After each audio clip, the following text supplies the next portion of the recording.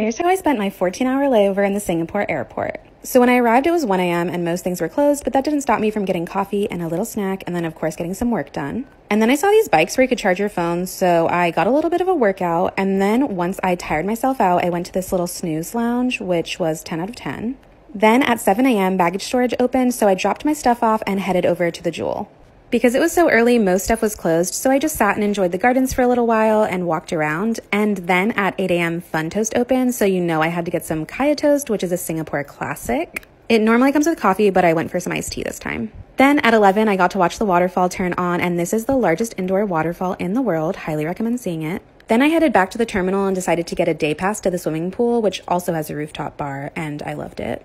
After a few hours swimming, I went to this cactus garden, which was nice, and then to the butterfly garden, which had so many different types of butterflies. And look at this blue one.